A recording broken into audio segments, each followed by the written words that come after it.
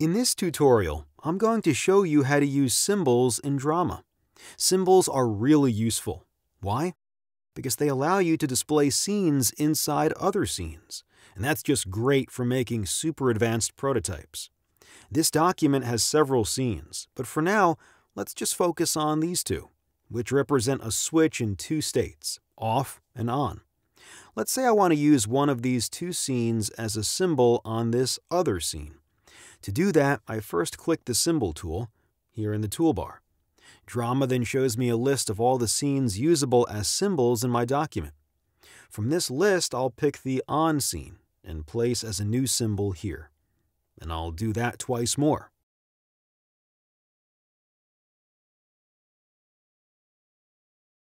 Okay, now let's look at how this works in the simulator. And as you can see, the switches remain interactive even when enclosed inside symbols.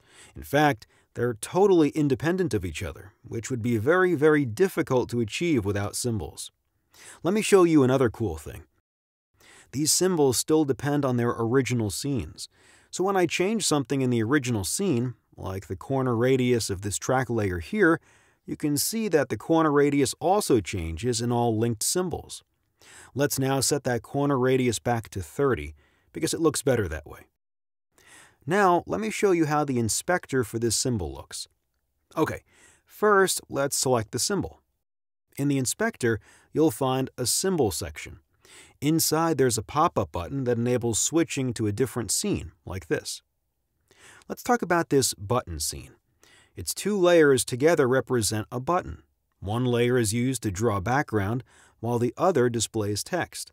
Both layers are configured in the inspector's Resizing Constraints section to resize along with their enclosing scene. That means when I select and resize the scene, the button also resizes, and the text remains centered.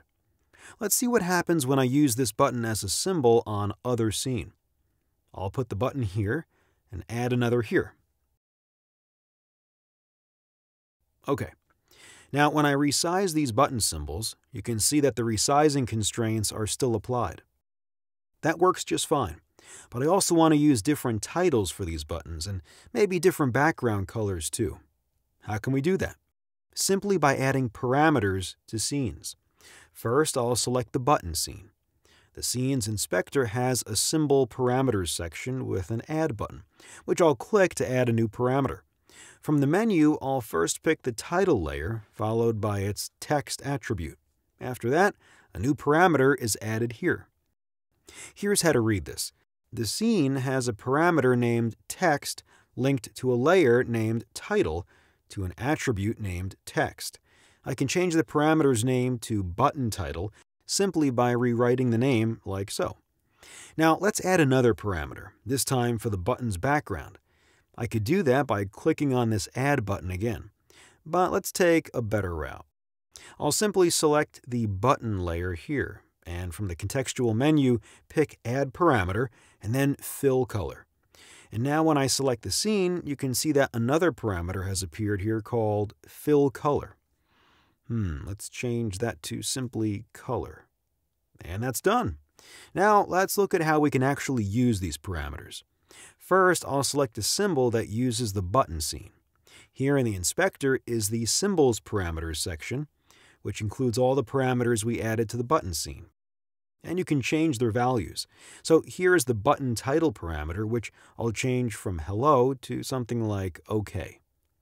And the second symbol I'll modify, button title, to cancel. And let's change the color just like this. Great. Parameters are a really powerful feature. When you have large documents with tons of scenes and symbols, things can get quite complicated quite quickly.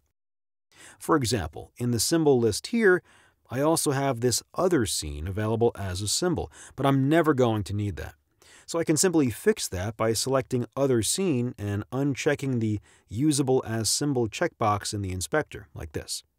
And now when we look at the symbol list again, the other scene is no longer available. Let's now imagine you've got heaps of scenes here, not just switch and button, but tens of other scenes that can potentially be used as symbols. Wouldn't it be super great if instead of this flat list, they were organized into an easy-to-manage hierarchy? Well, that's pretty easy. You simply have to name your scenes in a certain way. For example, let's rename this off scene to controls.switch.off. Now the scene connected to the off scene has been automatically renamed to controls.switch.on, and I'll rename this button scene to controls.button. Let's return to the symbol menu. Now there is a submenu called Controls, which includes the button scene and also another switch submenu with on and off buttons. By simply adding dots, we've improved the organization of symbols so it's much easier to find the one you need. And by the way, you can also use the slash character instead of the dot character for the same purpose.